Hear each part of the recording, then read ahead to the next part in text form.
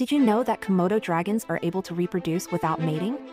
Komodo dragons are known to engage in a reproductive process called parthenogenesis, which allows females to reproduce without mating with a male.